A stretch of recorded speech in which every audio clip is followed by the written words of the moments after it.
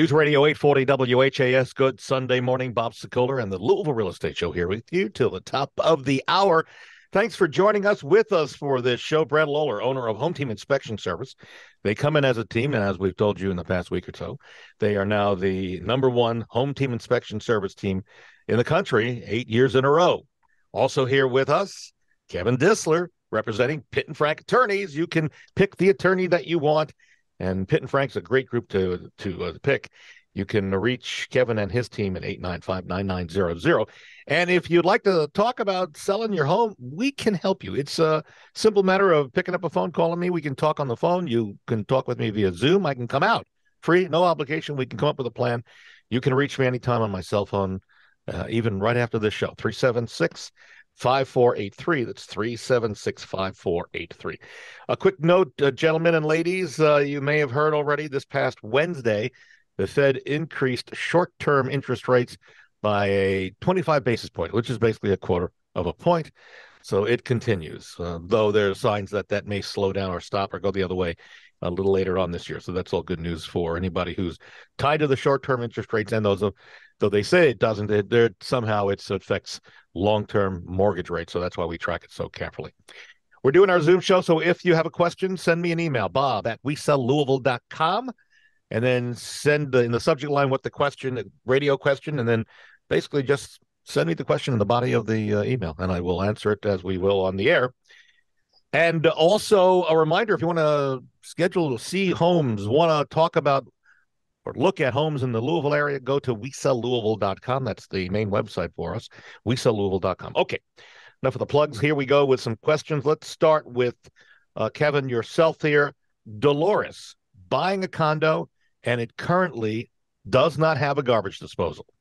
The condo association says you can't have a disposal because the plumbing has an issue. So, Brad, pay attention. Mm-hmm. The condo association says you can't have a disposal because the condo complex plumbing has an issue.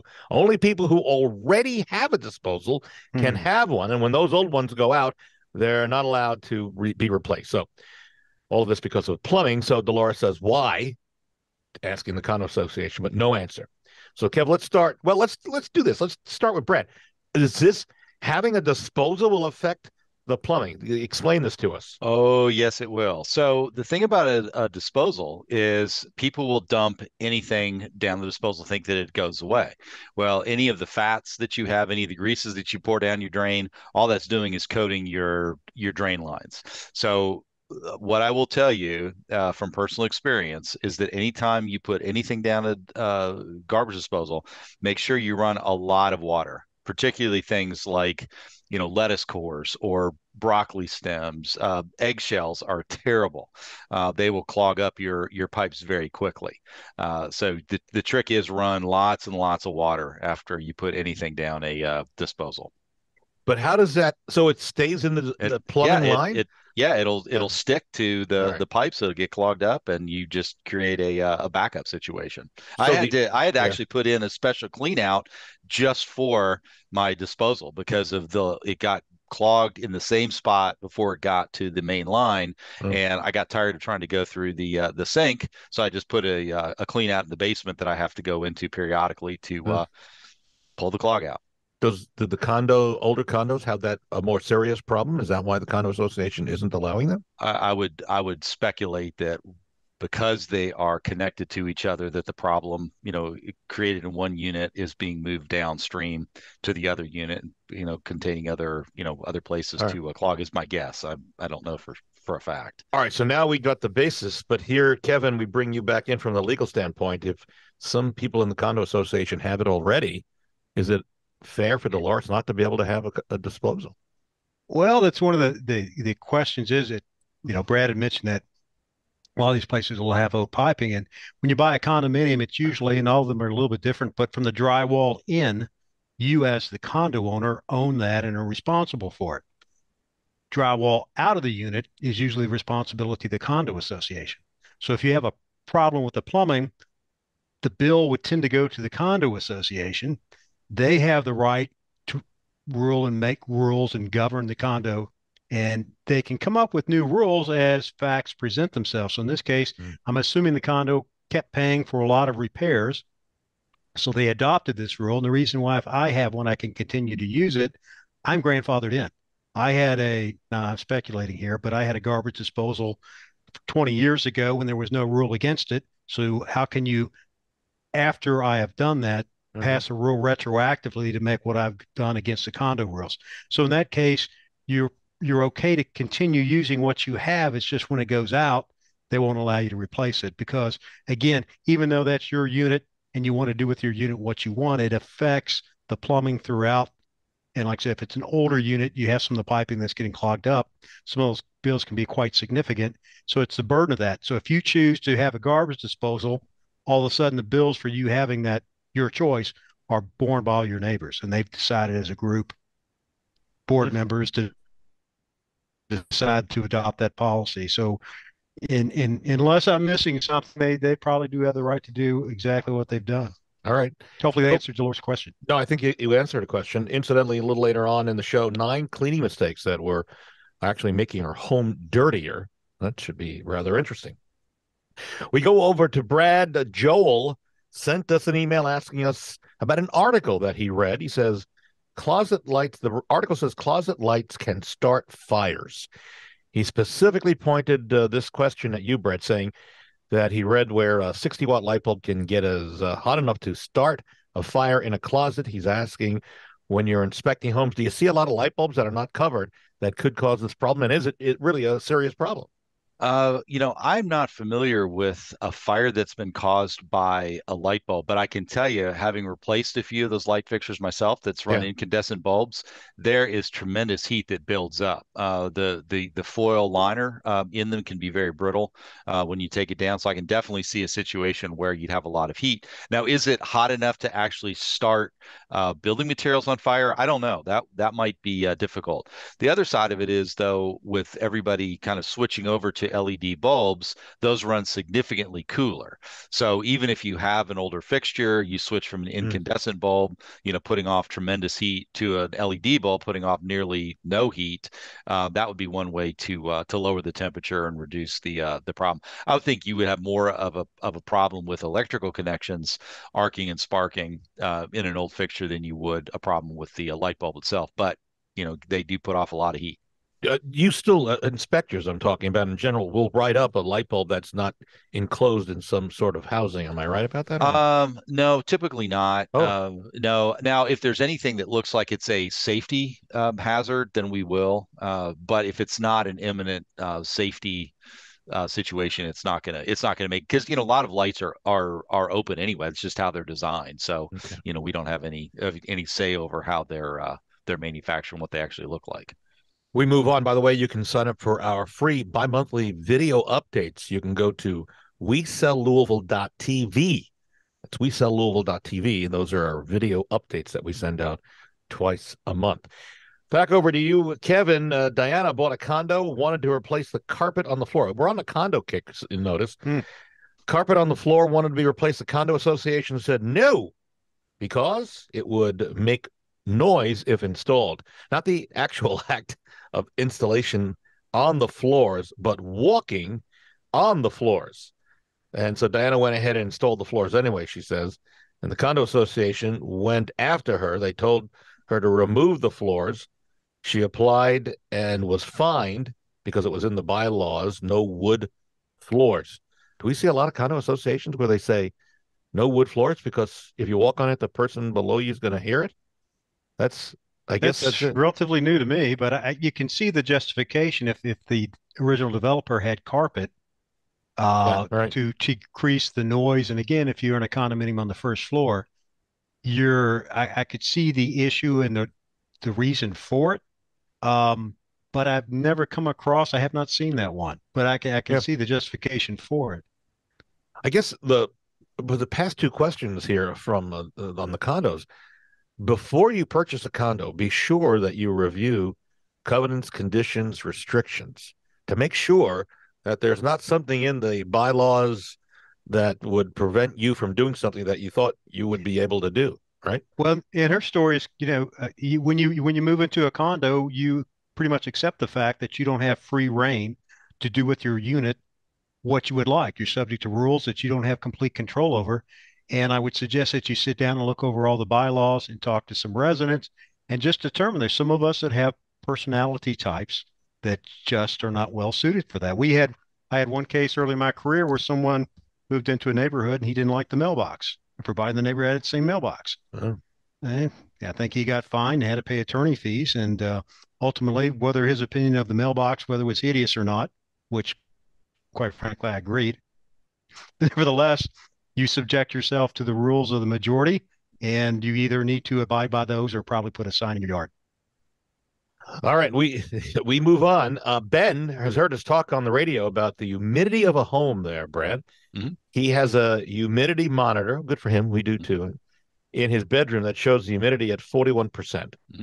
He heard that there are some benefits of having a humidifier in the bedroom to raise the humidity upwards of 55%, at least during the wintertime. Ben says he knows you're not a doctor, but does humidity or humidifier in the bedroom help the bedroom and the house and Ben himself, a person?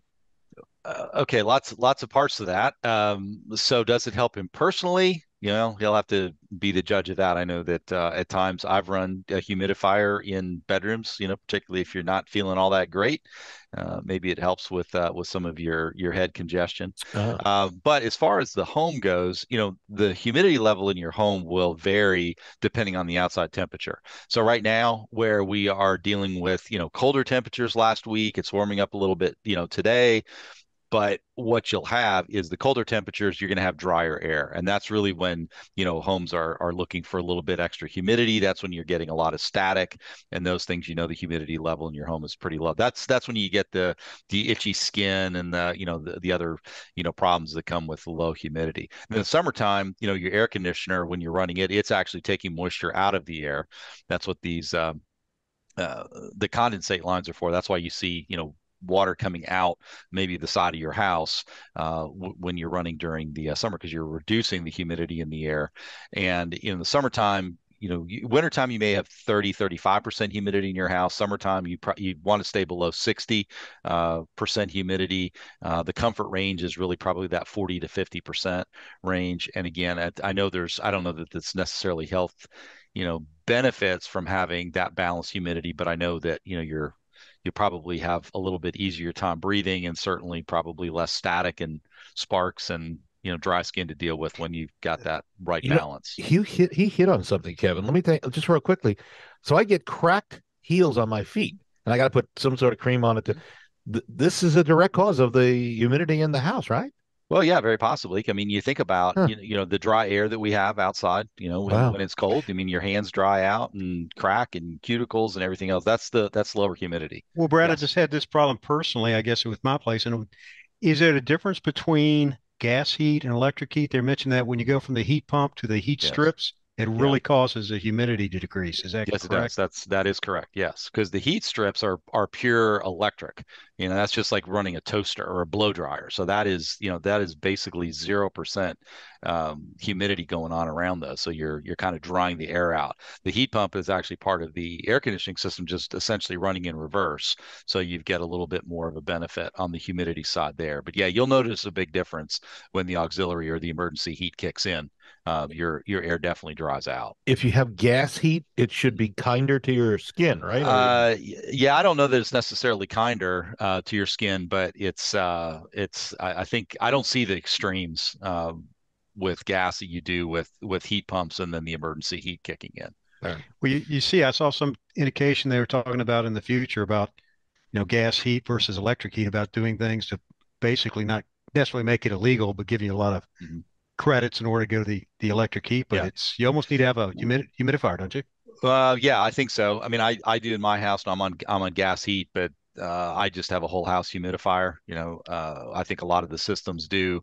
I think you're right, Kevin. I think you talk to any of the HVAC guys right now, and they're all looking at the future of HVAC, of heat in particular, being heat pumps. And there's some very high tech heat pumps that are coming out.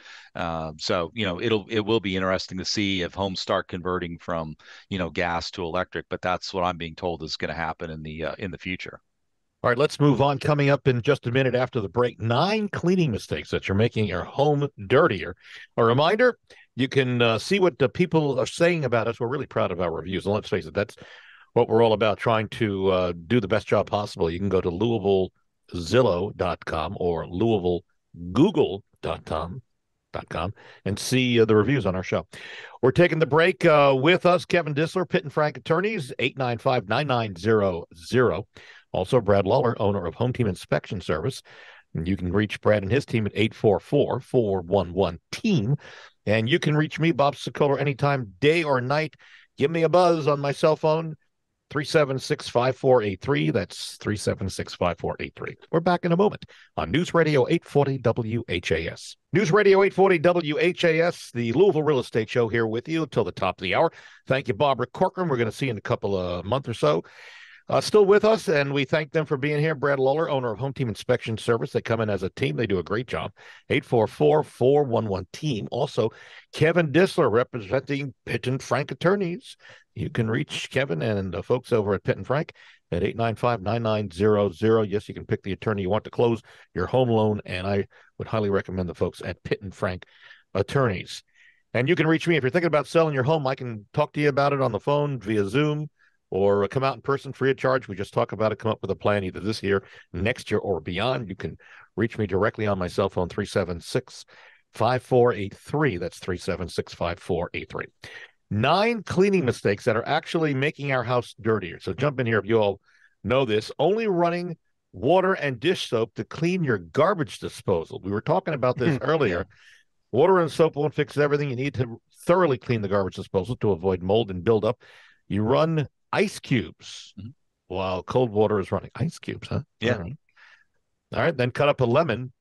I guess when you're done using it, you can just put it in there, run it through, gets rid of the grime. Rubbing carpet fibers to remove a stain. You do this when you actually open, when you get a stain on the carpet and you rub them to get rid of the stain, you're opening up the carpet fibers, which hold more dirt in the future. Spots that are rubbed too will appear dirtier for the life of the carpet as a result. Instead, dab a stain or use an all-purpose product and press it on it and clean it with something like a microfiber cloth.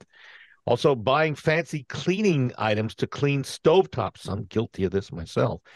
The most expensive cleaning items aren't always the best. You normally have cleaning supplies at home that really are more effective than the more expensive ones.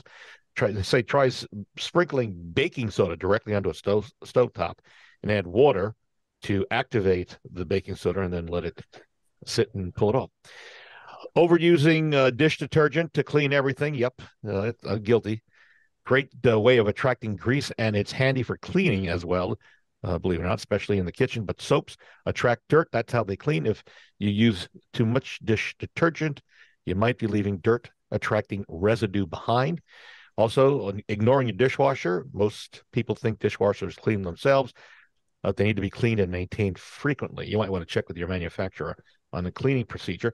Using stainless polish on your fridge. I'm guilty of using stainless steel polish on my fridge. The flip side of stainless steel polishes on your fridge is that they leave a bright, attractive, reflective finish, although they really make the stainless appliance pop. They smell fantastic. They also attract fingerprints and pet hair. How about that? Not removing dust and dirt pile up on the fridge. There's another fridge-related issue. It's important to remove the dust pileup. I guess that's around the bottom where the condenser is and the fans and all that. Yeah. This can get unsanitary since the dust can circulate in the air in the home. Begin by using a vacuum cleaner attached with a long-handled brush to clean the dust from the condenser coils. And just a couple of quickie things. Also, take a magic eraser to walls. I've seen that work really well. Yeah. And don't overuse floor polish because too much product can create you're shaking your head on that, Brad? Too much product? Yeah, it creates a buildup on the floor. Sure. I want to add one more to that, Bob. Oh, go ahead. For anybody who's living in a home that was built before 1978, you don't want to dry dust, because if you have any potential of lead-based paint in your home, you want to make sure that you're not just taking a dry duster and just pushing the dust off. It gets in the air. You don't want to breathe it in. So you always want a wet dust. So some sort of a dusting spray is what you want to use if you live in an older home. Okay. All right. We move, Kevin, this one, I don't know that you have a whole lot of knowledge about, but I think it's important we bring this up. Izzy has a question about a reverse mortgage. She heard us talk about reverse mortgages on the radio show a number of weeks ago. Apparently her mom has a reverse mortgage on her house, and she's wondering, how does she, Izzy, go about buying the house, I guess, if the mom wants to sell, but really the the mortgage institution that has a reverse mortgage.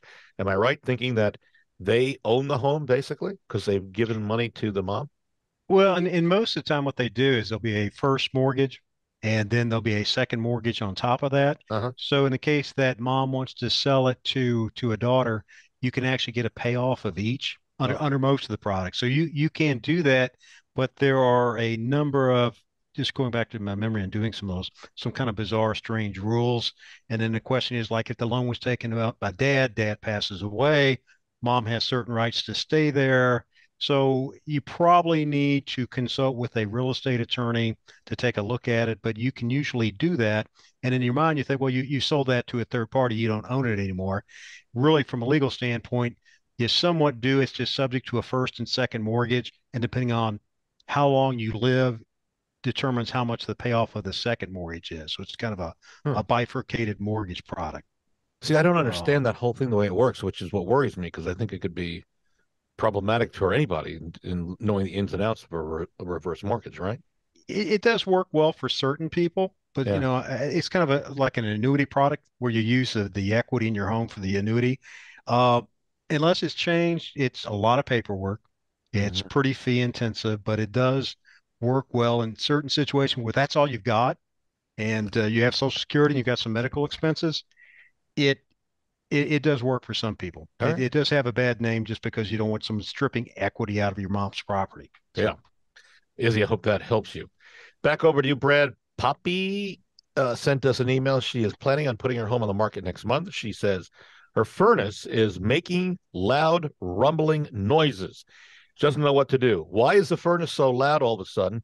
Is something that needs to be fixed, or does she need to hire somebody? What are your thoughts? Well, I don't know about a Rumble. I don't know what type of furnace that would be, but I would definitely get on the phone with their trusted HVAC company to come out and take a look at that. Anytime you got the opportunity to take care of any of the issues before you list a home for sale, you definitely want to do it. You don't want to wait and have the home inspector find issues that then you don't really have the ability to control. So you definitely want to have either an inspection done before you list that home for sale. If you have known issues, call the company that you're already trusting to do service um, on those units because you that's just going to put doubt in everybody's mind if they come in to have a an issue like that. But yeah, specifically what the rumbling is, that's a really good question. Yeah. Give anything from fan motors on. If I Kevin, could add, you're yeah, Brett, go ahead. yeah, I was going to make a, how many, what percentage of your home inspections are people that are getting ready to list their property? I think it's a great idea to do that, what you just suggested. You know, it's interesting, Kevin. The number is increasing right now, and I think what's happening, people are looking at trying to figure out how to protect their equity because I think they are looking at the fact that maybe they're not going to get as much for their home as maybe they did 2 years ago. So we're having more and more calls for those inspections before listings or pre-listing inspections, as they're known. Yeah, but I would say in the past, maybe 3 or 4% of everything we did were pre-listing, but that number is definitely increasing. And I think it's really just people wanting to make sure they can control how those repairs are made versus, that real short term, get everything fixed in order to, do final negotiations and sell your home. Got it. All right, final question here. Now, remember, I'm a real estate agent. I'm not going to answer this. I think basically, Kevin, this is in your lap. Palmer is thinking about selling her home next year, but she's concerned about real estate agents. A friend of hers in another state says that her real estate agent gave bad advice on selling the house. Palmer is wondering what recourse her friend and all buyers and sellers have if they believe that there were problems created by their real estate agent. So, from an attorney, what would you say to answer Palmer's fears? Well, they're good and bad professional attorneys. So we have a few bad apples in our closets as well. But you're thinking about a couple things. One is here's the Kentucky Real Estate Commission. If you have some complaints, there's an administrative agency with the Commonwealth of Kentucky to address your complaints. Also, agents, and correct me if I'm wrong, Bob, you all are required now to have E&O insurance. Oh, yeah, we have. Almost Yeah, all the agents do have errors and omissions yes, insurance, or their broker does. we sure do. I'm not sure if it's mandatory, but almost everyone does. So if you have a situation of fraud, or if you have a situation where it's negligent, There are certainly resources that you can use, and I would Kentucky Real Estate Commission actually has a kind of an expedited process where you can have a complaint against an agent, and they do have the ability where you can recoup funds. So that would be the first direction I would put someone in. But I tell you, one of the things, an issue that comes up, we've had a lot of lawsuit stories about it was such a hot market the last few years, and Yeah, everybody right. waived inspections and they waived appraisals, and they were paying over, and now they're coming back against their agent, which I think is quite unfair because most of the good professional agents I know sat down with their clients and said, listen, this is a situation. I strongly advise you to do this for your protection. But you had a lot of people that tended to ignore that in the quest to actually get a home. So you're seeing a lot You more of saw these that surface. yourself quite often, I know. Yeah, you're Yeah, seeing more there's a people lot of surface. articles now. Interesting. Yeah, a Uh, lot more cases because why didn't you protect me by yeah. advising me to get a home inspection and so forth? And one other thing I would tell Palmer to basically the very first thing, if you're having a problem with your real estate agent, speak to the broker of the group that that agent belongs to. So every company like Remax, we have a broker who's in charge and is responsible for answering and addressing concerns. And that's the first step, so that hopefully that broker will be able to help your friend out to work things out so that there isn't a need to go any further. And maybe there was just a miscommunication. We are out of time. My thanks to Kevin Dissler, Pitt and Frank Attorneys, 895-9900. Great job. Also, Brad Lawler, owner of Home Team Inspection Service. And you can reach Brad and his group at 844-411-TEAM. If by chance you missed some of this or you want to hear it again or see it, you can go to our YouTube site, LouisvilleAnswers.com. That's a redirect to our YouTube channel. And if you want to reach me, you're thinking about selling now, in the near future, or even the next couple of years, free of charge, call me. I'll talk to you as long as you want. Also, visit via Zoom or in person. Just call me 376-5483. We are out of time. See you next Sunday on News Radio 840 WHAS.